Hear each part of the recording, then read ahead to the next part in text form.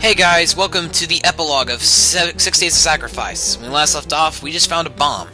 Nothing for it. I've got to try and disarm... Wait a second. The bomb's already been defused. Well, that's good news, so let's get the hell out of here. If there even is a way out of here. Shit! Oh, fire! That's not good. No. No! No, Cobb.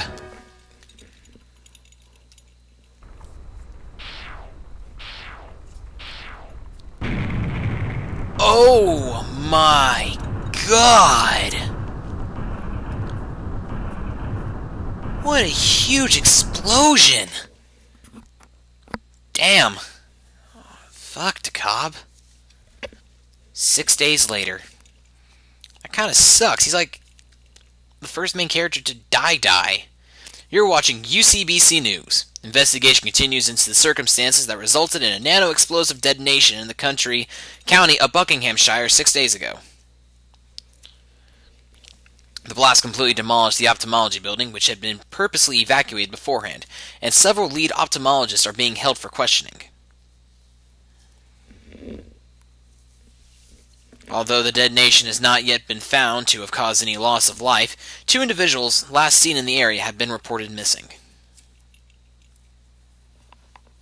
And environmentalists are already calling it the biggest ecological disaster in the entire history of the country? Yeah, country. The investigation continues. Damn. Ah, Malcolm. I love you as a character. As an avatar of destiny, I cannot judge. I cannot afford to question events, only encourage them to take place as history demands.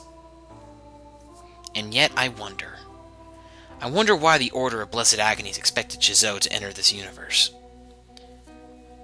After all, the creature so dependent on magic could not possibly survive in a world where there is none. The prophecies were wrong. Freehorn, the Order, the Tall Man himself, all deliberately misled by the Pain Elemental. But why?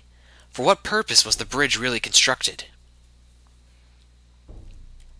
It was open for mere seconds. Nothing came through from the ethereal realm. So did Chzo's plan simply fail?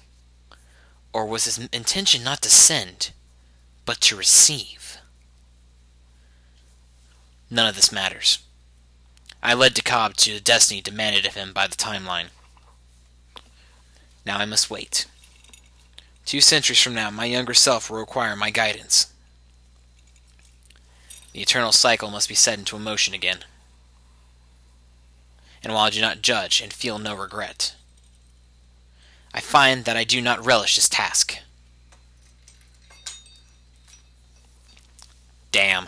That's gotta be hard to go into the future and convince your younger self to kill your father. In the 18th century, the prophet Jack Freehorn put the paper to 3 books of Chzo, the blood of the 12 sacrifices, still fresh on his hands. The Book of the Prince, the Book of Victims, and the Book of the Bridge. This is the central tenet in the faith of the Order of Blessed Agonies. Tenet. What is not known, not even by the highest occults, and not likely even by the Prince himself, that there was a 4th book. It seemed to contradict the other prophecies, and Freehorn discarded the draft, thinking it a jarbled message. This was the book of the new prince. Here's what it said.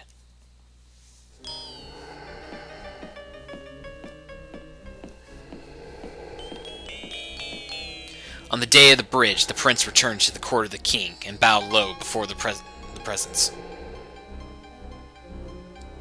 And the king was greatly wrathful, and he said to the prince, "Why have you returned, O prince, you who would betray his king, who would defy his own flesh?"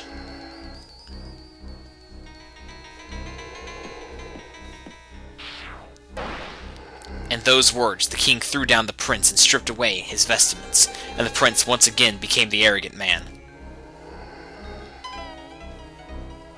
And the arrogant man said, "I only wanted to please you, my king. I know your scheme to replace me. If I betrayed you, it was only to remain your prince." And the king replied, I have not forgotten that you are the arrogant man, and still your arrogance blinds you. Who are you to question my plans, you little man of linear time? Who are you to believe he knows what is best for I who has drunk down the agonies of 1,000,000 men, I who has seen to the edge of forever? You are not my prince, O arrogant man. You were never truly of my flesh.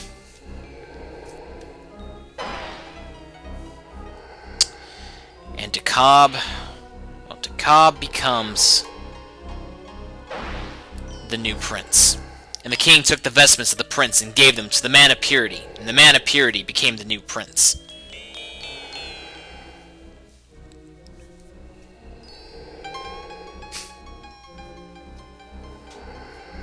And the arrogant man wept aloud, "Why have you betrayed me, my king? What have I done that should earn this wrath?" Came the reply, "Long ago you were offered the chance to fulfill the role of the bridge, as being of both magic and technology. You could have proven your commitment to your king. You could have chosen your successor. But in your arrogance, you resisted and created the child to become the bridge in your stead.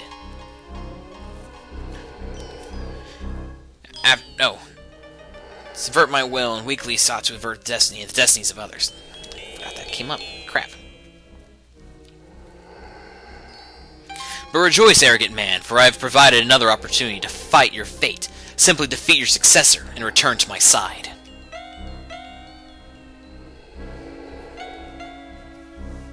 And the new prince faced the arrogant man.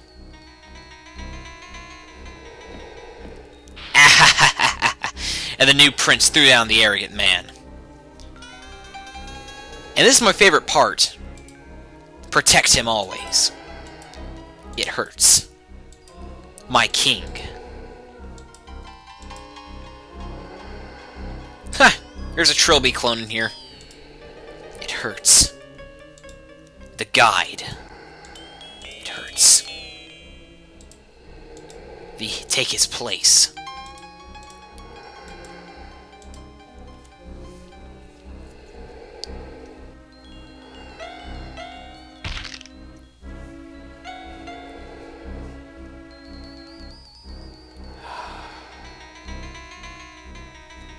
Oh, new prince.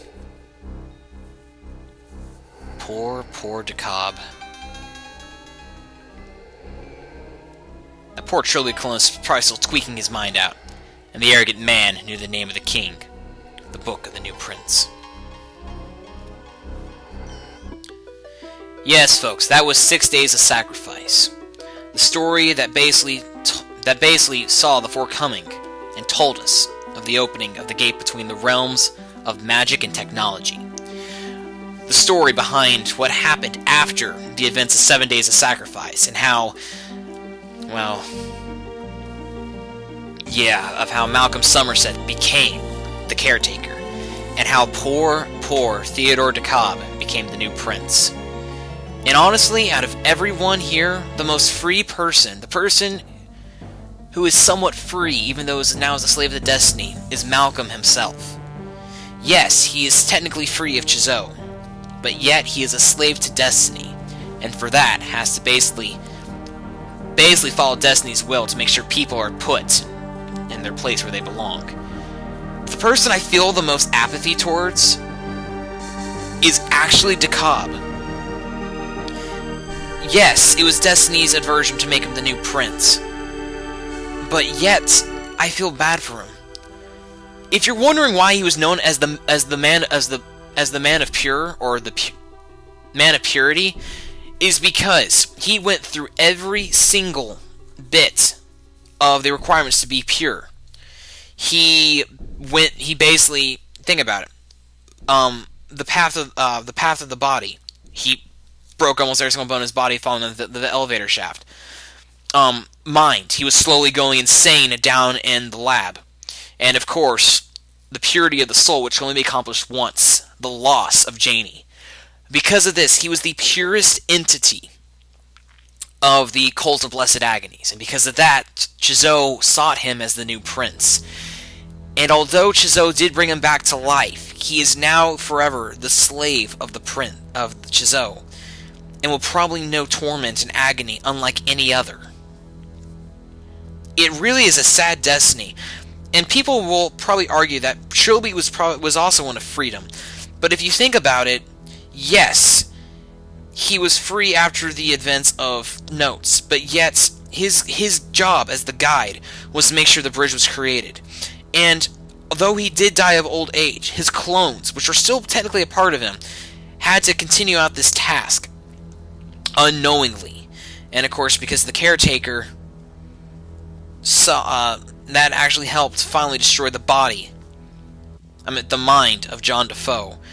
And of course, with that one clone, knew torment of none other until 200 years later, well, technically 200 years and 6 months later, when Malcolm, the caretaker, would finally free Trilby of his curse. But then again, from the soul of the clone, bring the original Trilby back to life. It's a vicious cycle that will never end, and that's probably why I love the Chzo Mythos games, because it is basically a game that says we cannot change our destiny. Destiny will forever bind us to the same laws that basically will make sure history will repeat itself over and over and over again. It has a lot of great characters. Everyone knows Trilby.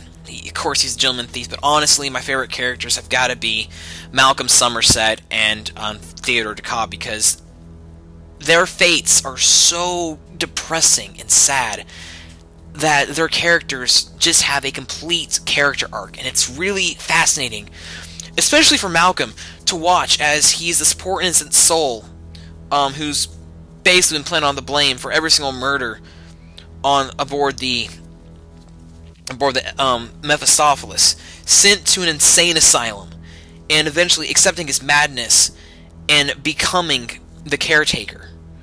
And of course, 6 Days was the story of how Theo became the new prince. Anyway, guys, this has been the Chzo Mythos series, probably one of my favorite series of point-and-click adventure games next to the Myst series.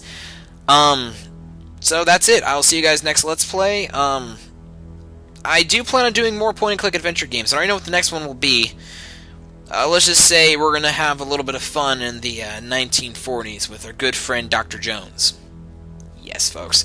Of course, that'll probably happen after I complete Real Myst, and I'll be working on that as soon as this goes up. So I'll see you guys next time on either Real Myst or the next point-and-click Let's Play. See you then.